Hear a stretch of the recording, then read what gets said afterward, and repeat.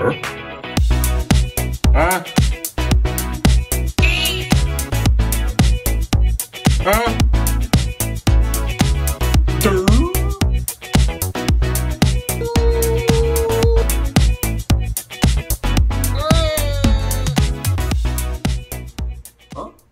Hey now, and welcome down at KC Toy Reviews. We are here today with the Hot Toys Batgirl from the Batman Arkham Knight video game series. Absolutely amazing game, but in front of us is an absolutely amazing 1/6 scale figure. This thing is incredible. However, I believe that Hot Toys made one glaring misstep. If you're at least curious what that is, stay tuned. But as always, let's go ahead and dive right in. Wow, this thing is absolutely incredible. You know, I say this sometimes, whether it's through the lens or in front of me, the face, kind of the chin sculpt of it, I mean, it looks borderline real, and especially in the right lighting and with professional photography. I know mine's, not nearly as professional as some out there, but the face and the chin and the head sculpt on this thing is truly original. It doesn't have that same kind of roundness that all head sculpts have. And it's really an incredible head sculpt and chin sculpt that they put on there. So just wow to everything that they put here. But before diving into the head sculpt, I would just say that I am a sucker for custom 1/6 bodies, and the reason I say that is, I guess I think of stuff like Spider-Man, where they're using the same 1/6 body underneath over and over, and some companies out there use a very stereotypical company wide with a literal serial number A1-21 body type over and over and over.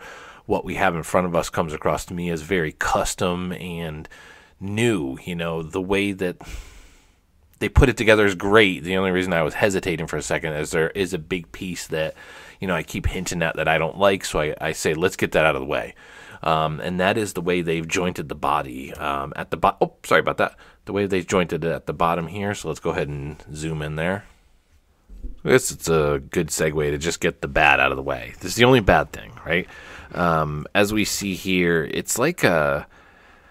God, I don't want to say G.I. Joe, but it really just reminds me of one of those old school figures, the way they've jointed the body at the bottom here.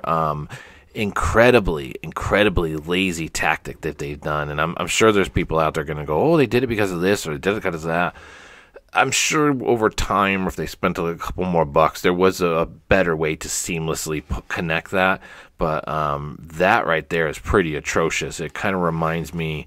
oh my god, look at the gap in there and stuff like that. It kind of reminds me, if anybody knows what I'm going to say here, the Thanos, the first version. The arm pieces, the way the joints went in there, it was just there's this big gap kind of like this, and it was pretty disappointing to this day. And I've seen some mods on how to get rid of it. However, on this thing, I highly doubt there's going to be any mods to do that. So very disappointed in the way they've done that. It was the only kind of lackluster piece there, and as I say again, it just really reminds me of a Black Series G.I. Joe type of figure, the way the legs kind of hinge and connect to the body there. So I feel like there's going to be some people out there that say that this is a good thing. However, I think that this is the absolute one downfall of the figure. Alright, so now focusing back on the figure as a whole, this thing is incredible. There's a bunch of layers to this, and let's kind of digest them together, right? The cape. The cape, for starters, is amazing. The front of the cape, or dare we say, let's say the back of the cape. I don't want to say the front of it. The back of it, the black part of it, is a kind of leather / pleathery material, and the inside of it is more of a silk-ish material. Separating the two is a wire. As you can see in the frame here, you can kind of create this wind effect with the cape however you want, because the wire goes not only from the cowl and the neck, it goes down and about throughout the whole thing. So they've done an incredible job with the cape, just absolutely outstanding. Dare I say, I haven't seen too many two-tone capes, as I'm looking at this and talking through it. You know, the Arkham Knight and other series, as I say, I always kind of just wing these videos. There's no script, there's no rehearsing this, so anybody can yell at me right now.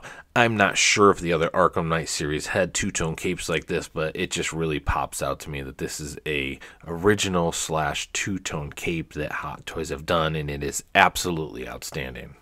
Another quick note here would be the hands and the way they connect, via the peg pieces was very easy.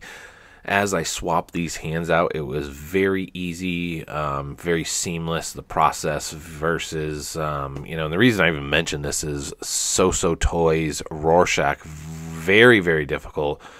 Even the headpiece, the hand pegs on that thing, and that was a high quality figure, so don't get me wrong, but it was very, very difficult switching those out. So they're clearly using higher quality stuff on this thing here, so incredible what they've done to just kind of make everything very seamless, easy, and the highest of quality, as always, by Hot Toys. Alright, so let's go ahead and zoom into the face sculpt. This thing is incredible. I don't know about everybody else, but again, through the lens and in person, it's incredible. It actually has some depths and some tones to the skin that make it look very realistic, in my opinion. Of course, the eyes also look great. On top of that, just the way the mask layers it and pulls it all in is just incredible. There's not just this simple mask, there's just some dimension to it. It just looks amazing. I wouldn't say it's a negative. One thing to note is if you look between the face, the neck, and the chest piece, the way the cape kind of layers on there, there's a slight sloppiness that kind of comes to mind. It's not horrible, it's just there's something there that I wish they had connected a little bit better, and the contrast was a little bit smoother, between the two. However, everything else is so great, I don't want to nitpick on it too much. Let's swing around to the back of this thing. Now, what they've done here with the transition between the hair and the head sculpt is genius, right? In the past, what we have is a hair to skin, and it just, in my opinion, does not work to this day. Wonder Woman, Gamora, Wanda from Civil War, the way the eyes look and the face and the hair sculpt on it, it just looks, and forgive me for saying this, it looks awful. It's almost like they're looking through your body with the way their eyes are, and like a Barbie doll just going like, Durr. It just is very weird and creepy looking, and they have yet to perfect that technology. However, this one worked. The reason being is that there's a seamless transition between the hair underneath the mask, and it covers it up. There's no hair to skin on this one, so I would say Hot Toys have done a very, very fantastic, great, amazing job at the way they've done hair to head sculpt. For the first time ever, I think it works. Not only does I think it works, I couldn't imagine them have done it any other way. If they did the sculpted hair, I actually think it would have been crap in comparison to what we have in front of us. So very excited for the first time ever. I'm trying to think of through my collection. I guess some Jokers I might have rooted hair, but Batman and through a lot of my Marvel stuff, for the first time ever, I think we have a rooted hair system that's done superb, and I hope we have some more stuff like this going forward in the future of how to make a better transition, because right now, skin to hair doesn't work very well. Now, they've given us a great stand with this figure. The only thing that I'm going to start saying is that So is the king of stands, So Toys. They officially have the highest quality stands on the market that are coming with 1/6 scale, so it's interesting to see that officially licensed company like Hot Toys are still cutting corners with their stands, because these ones still feel very hollow, like just a hollow printed stand that they're just getting printed on a computer. We can see eBay stands and Etsy stands and third-party companies doing stands and printed stands, way better quality and higher quality stands than what we see here. So I'm kind of surprised that these are still the stands that we're coming with, and they're not starting to change that up and give us a little more variety.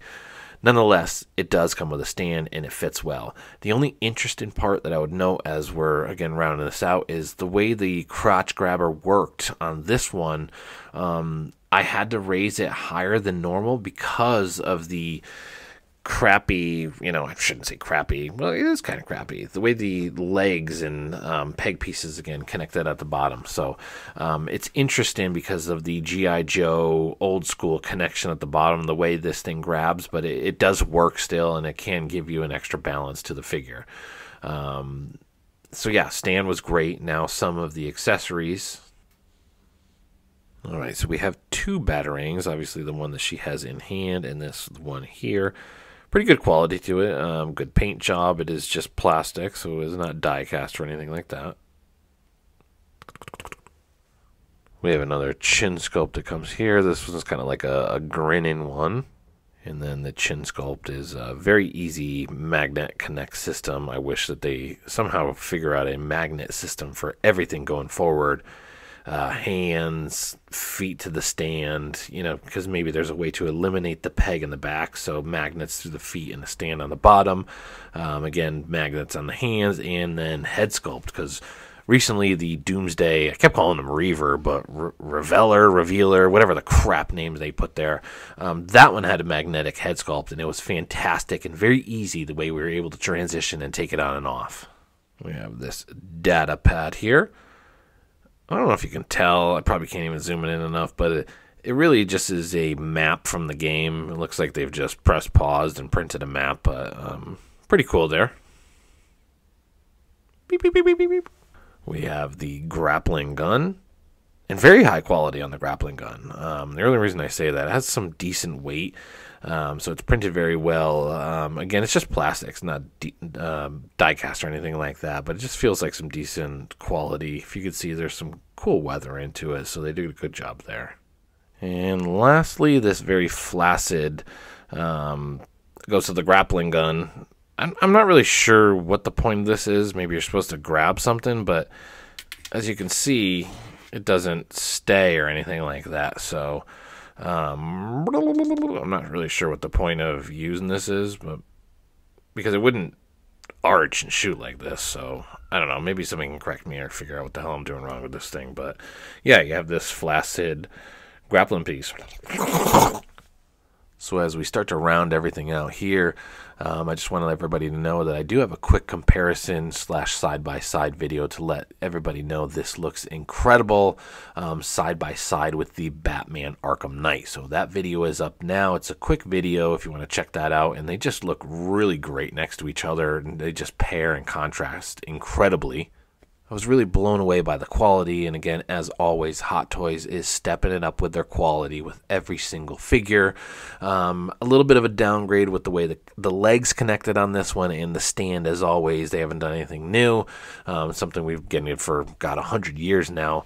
But yeah, a little bit of extra time. I think would have been a better and more clever way to do a seamless leg transition. However, very, very excited to have this in my collection. So, as always, we're going to slap a score.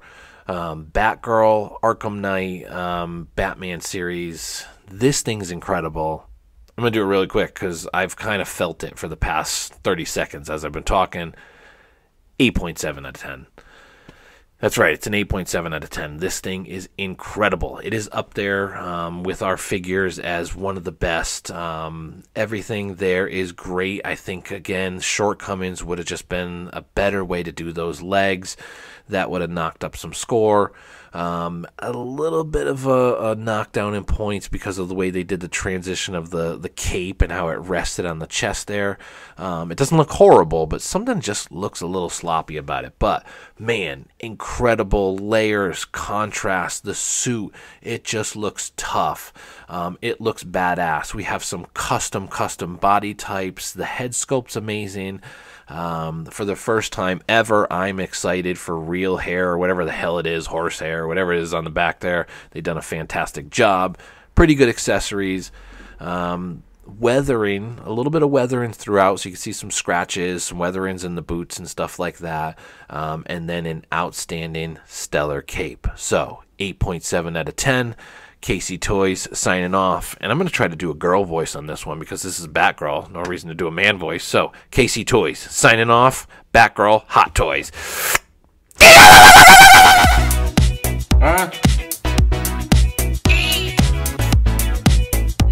Huh?